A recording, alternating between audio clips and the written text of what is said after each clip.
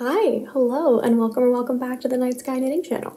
My name is Rachel, I am your host, and I like to talk about knitting.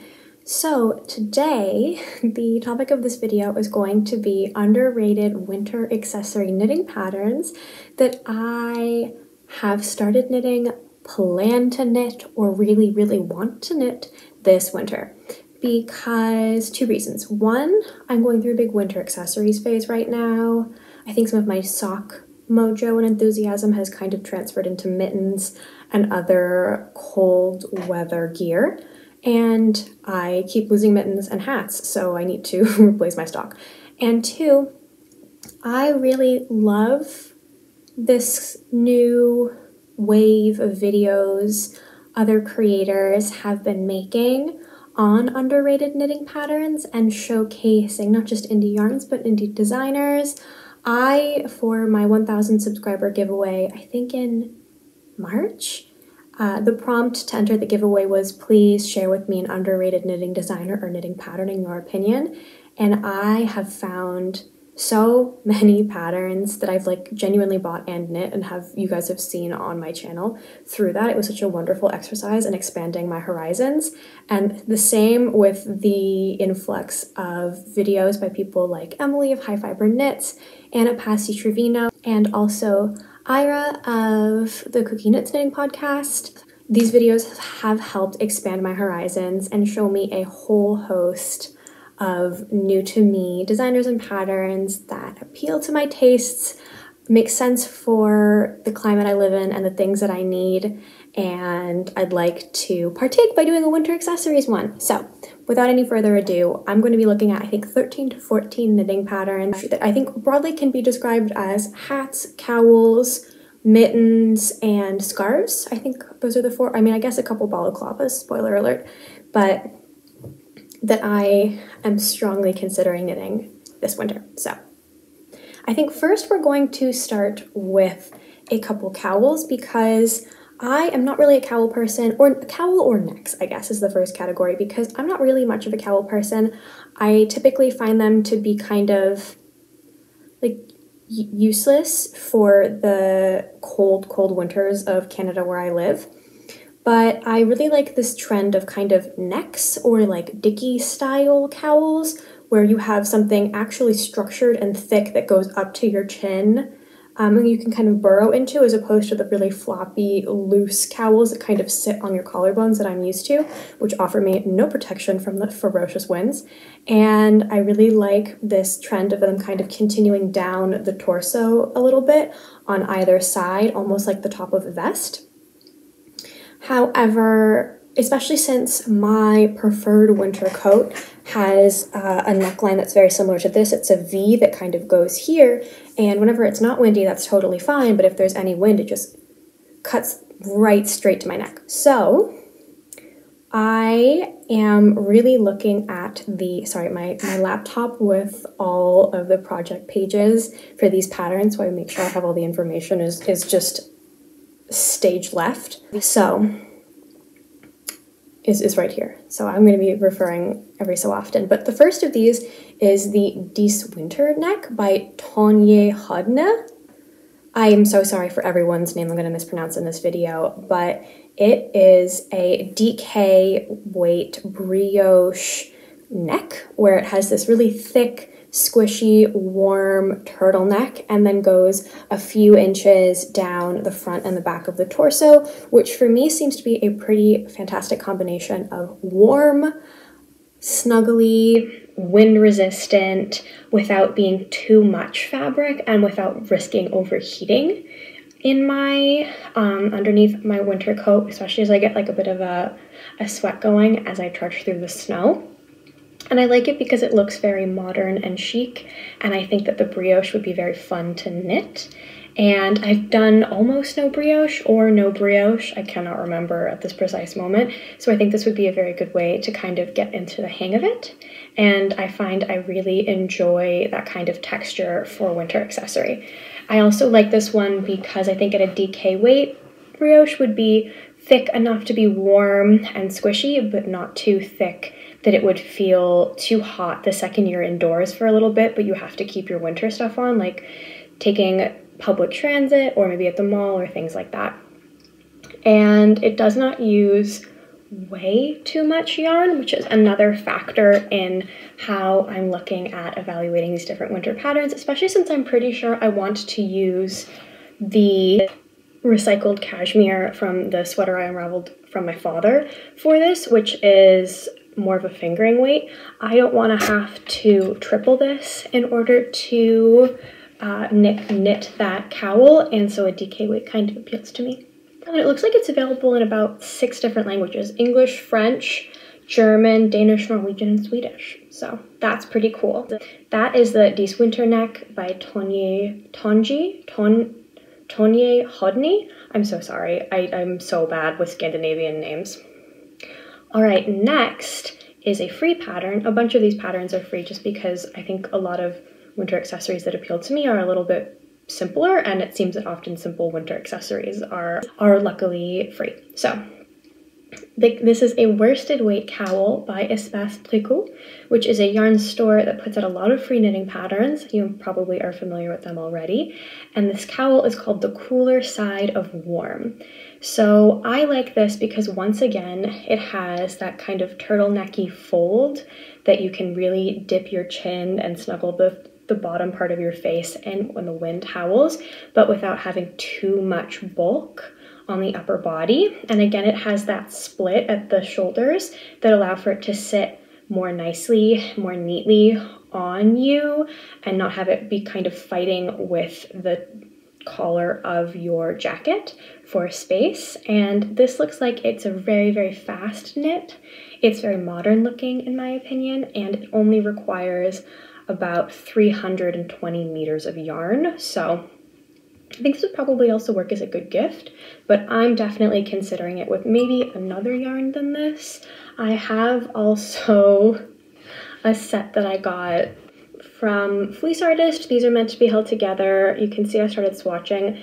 I'm considering knitting the Cooler Side of Warm in these yarns instead, and I think this would be a really bright, cozy, comfy, warm way to stay warm and also be visible to cars in the dark by not wearing all very dark winter accessories. And the last of these kind of cowl or collar or like neck style accessories is the Carl Johan collar by Pernille Larsen of Knitting for Olive.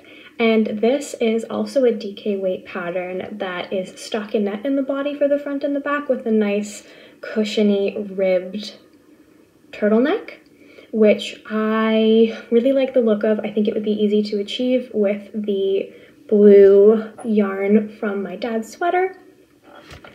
And I think it would look very elegant and be a perfect amount of warm, but not too bulky. It also has an interesting shoulder. It looks like a bit of a saddle shoulder construction, which I've been seeing a lot more and more in patterns of late and is a trend I'm on board with and I think is really nice. And I like the look of kind of the bulky turtleneck with my V-shaped neckline coat.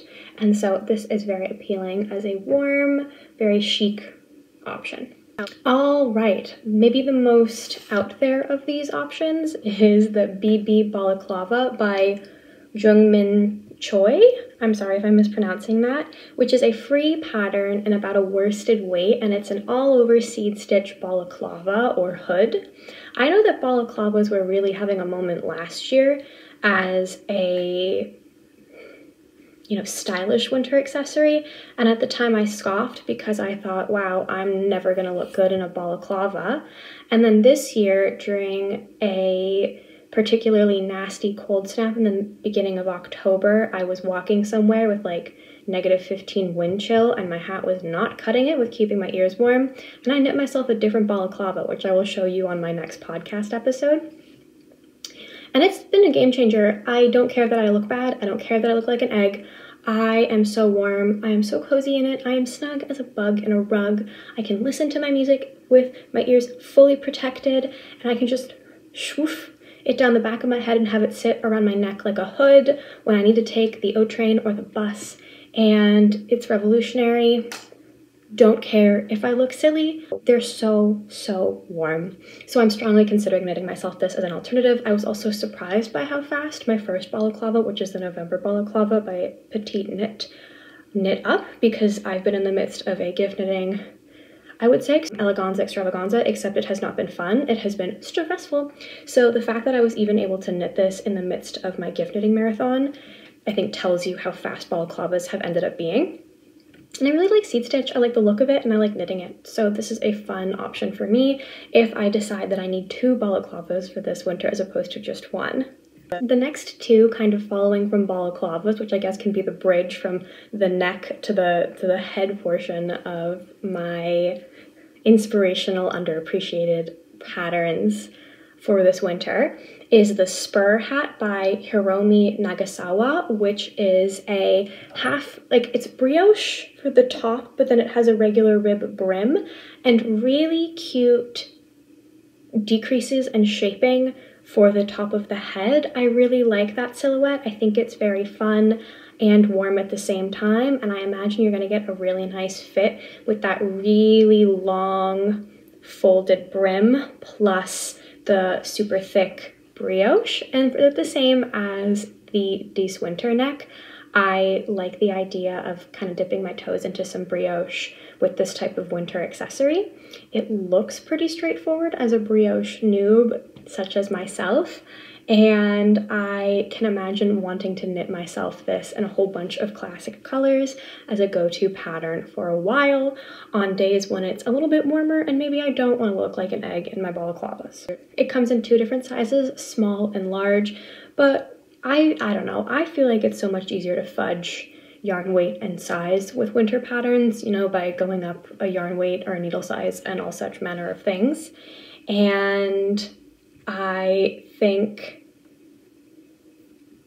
this being brioche but in a fingering weight will again make it a nice combination of really warm but still pretty lightweight. A similar pattern, however a little bit more basic and I think more of a slog to knit because I've actually already knit one of these as a gift, is the head sock, which is a free hat pattern by Amanda Steck, which is an all over 2x2 rib hat that has, in my opinion, very clean, elegant crown decreases that make it look like a store-bought sweater, oh my goodness, a store-bought hat in a good way. I really appreciate the clever way that you knit this inside out in order to achieve very smooth decreases that are stylish, very contemporary, classic, and I think look good on everyone. This is written for a fingering weight, however, and I can tell you all of this because it's a free pattern, you just kind of, if you want to knit it in a DK or a worsted or even a bulky, the designer has some guidelines for how you can kind of mess around with alternating the stitch count, 16 stitch intervals, and then you can go up or down a weight of yarn to achieve whatever you want and use some scrap. I knit one for my boyfriend as a gift in this. I think it looks really nice and I want one for myself. The headsock has almost 700 projects on it on Ravelry. However, I don't think I've ever seen a knitting YouTuber or anyone on Instagram talk about it, so I'm bringing this all to your attention this winter in the Northern Hemisphere because I think a lot of us gravitate towards a simple ribbed hat, and I think that this is just a really great example of one of those. The category of winter knitting knit winter accessory that I'm the most excited about right now, and kind of the impetus for this video, is the mitten category. Here's the thing. I have put off knitting myself mittens for 2 years, even though some of the very first knitting patterns that kind of drew me into wanting to relearn how to knit and get back into things were mittens, is because I am so intimidated by picking a color, because I want my mittens to match my hats and my scarves and my coats, but my hats, my scarves, and my coats already don't match each other, and so then nothing really works in terms of a color scheme to look cohesive, and then I get stressed and then I don't buy or make any mittens, and then my hands are cold. Also, the second reason I don't do it is because I don't lose a lot of things in life. I'm not typically a very forgetful person. When it comes to my stuff, I generally know where everything is all of the time, except mittens. I lose on average a pair of mittens every winter. I've been wearing one pair of mittens that I received as a gift from my boyfriend last winter, and I've already lost the first one of them. And it's the second week of December. So I just lose them, and I don't want to spend hours and hours making something personal and fit to my hand and in my colors that I love so much and then lose it in a few months. So I think what I'm going to do is knit them anyway because I really want to, and then put a little tag with how to contact me when I inevitably lose it in case someone finds it. So maybe that will be enough. But the first of the many, oh, and I've decided not to care about the colors. I want my winter accessories to be warm and functional and bright. And if they don't look good together, oh my goodness, who cares? So the first of these mittens is the Flora mitten pattern by Jenny Penny. And this mitten came out a year ago in December of 2021.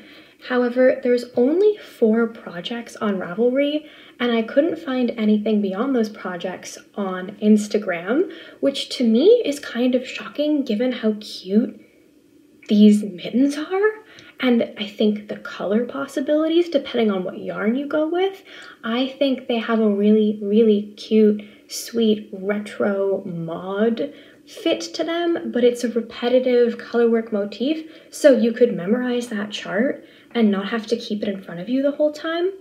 And I feel like you could use scraps and then do stripes in the flowers if you wanted to. You could do a variegated yarn and have it look really, really nice. You could make them really big in like a DK or a worsted weight and then felt them down. I really think that this is probably like the crown jewel amongst these underrated knitting patterns. And the few notes that are on Ravelry, no one is saying there's some type of god-awful mistake that you should avoid at all costs, explaining why not a lot of people have made these. So I'm just gonna do it. I haven't fully decided what colors yet, because I'm wildly indecisive when it comes to picking colors for this sort of thing, because I don't feel like I have to, you know, accentuate my skin tone or match most of my wardrobe. I just have to pick things that I think will be pretty. And I think so many things would look very pretty in these mittens, and I'm going to knit them. I simply am. I think they're just so sweet. I think they're a beautiful twist on some kind of more traditional looking mittens.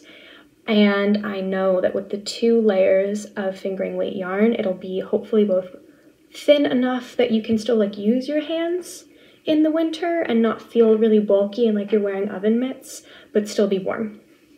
So that is the first. Next up are the Wintergak by Karen Holmberg, and this mitten appeals to me, and I'm pretty sure I'm going to knit it in this yarn, which I received as a gift or a souvenir from my friend's recent summer trip to Scotland. She brought this back for me, and I think that's so kind.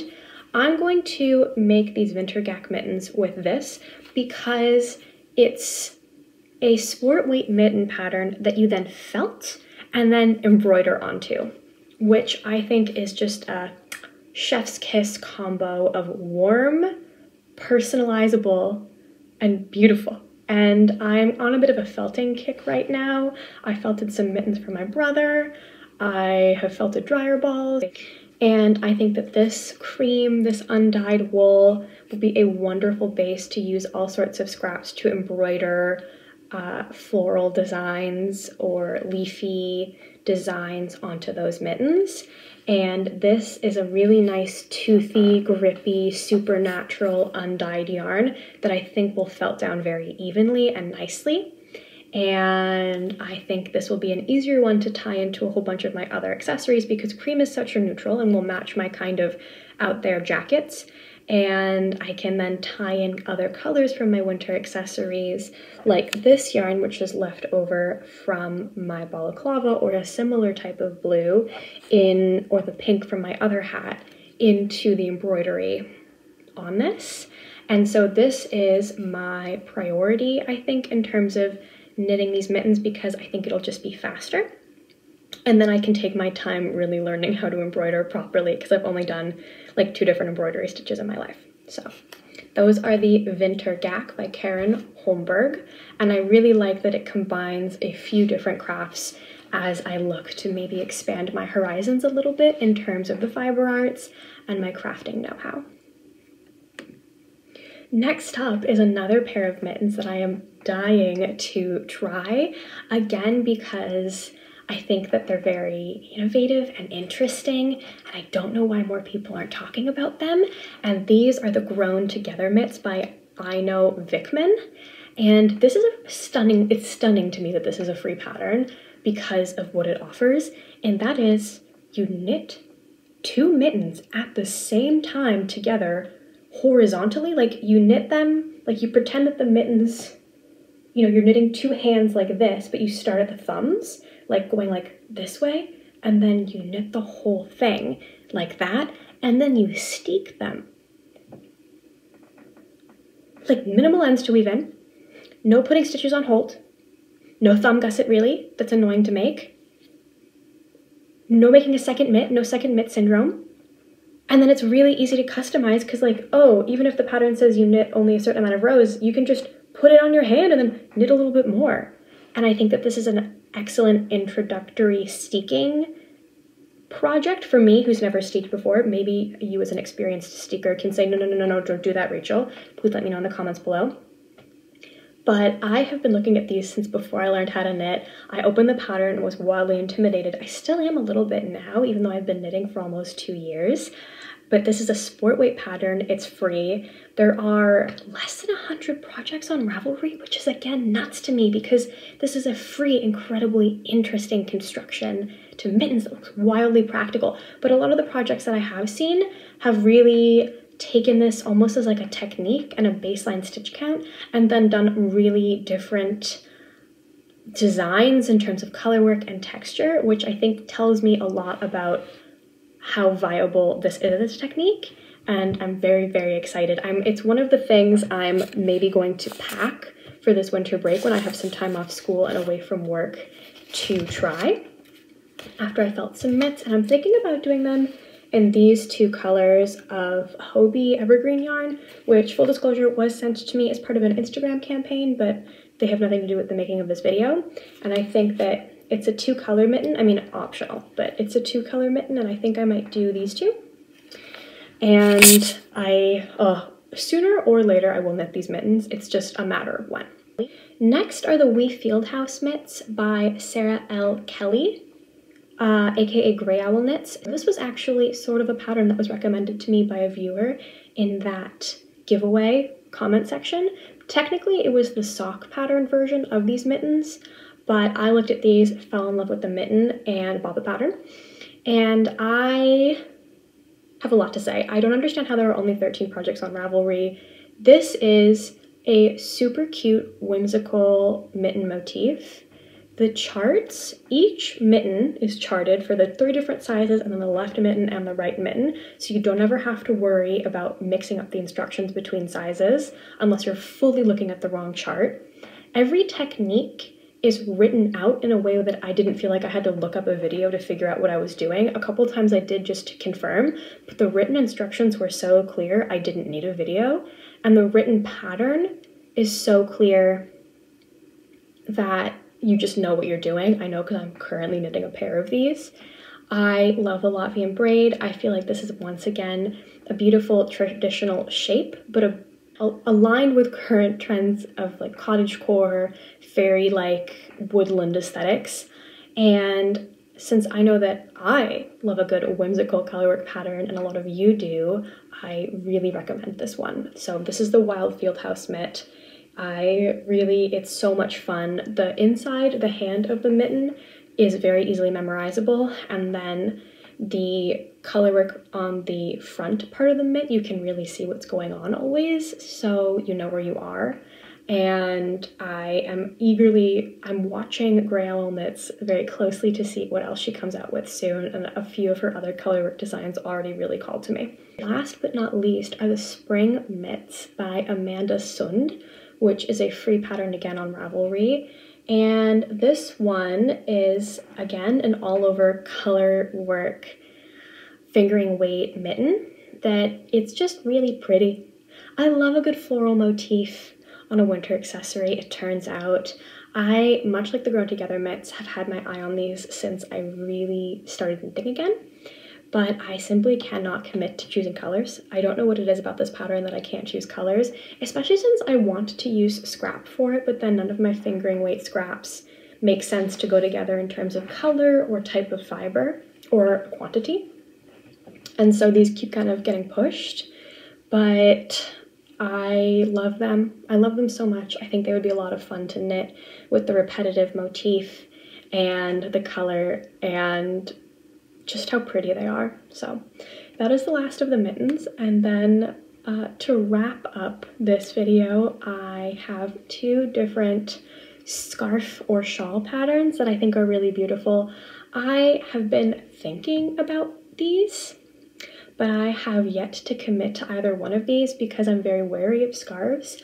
I love wearing scarves. I love to wrap myself multiple times and then be like just the top of my glasses and my eyebrows visible above the scarf as I'm walking around Ottawa. But these I think would help me fulfill that, you know, way of life. These I think would be wonderful to wrap myself in, but I think they would be kind of monsters for what I like to knit and my knitting practice and stuff to finish. So the first is the Coral Reef Wrap by Lisa Haynes. It's this really pretty all over rib scarf with very interesting lines and details that is apparently actually quite straightforward and meditative to knit. I just think it would take me a while and probably be a back burner project, but it's classic, it's sleek, it's cozy, and I think is maybe a good shawl or wrap for people who don't love overly ornate ones and like something a bit more versatile, like myself. And last but not least, this all over colorwork, again floral scarf, which is the Flutter by Tomomi Yoshimoto, which is just so pretty. I think it's knit in the round so that you don't have to purl on the wrong, you don't have to purl any color work. However, I'm not entirely sure. I just picture me with flower mittens and a flower scarf and a bright blue balaclava as the picture of spring in defiance of what the world is like in February. I think that would be nice. I think that would make me really happy. I think this would be a lot of fun to knit and a lot of fun to wear.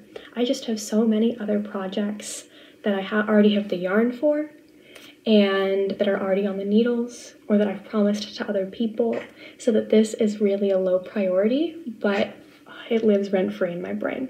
That is my list of underrated winter accessory knitting patterns that I wanted to share with you guys. Please let me know down below if you have anything else you think that we should add to this list.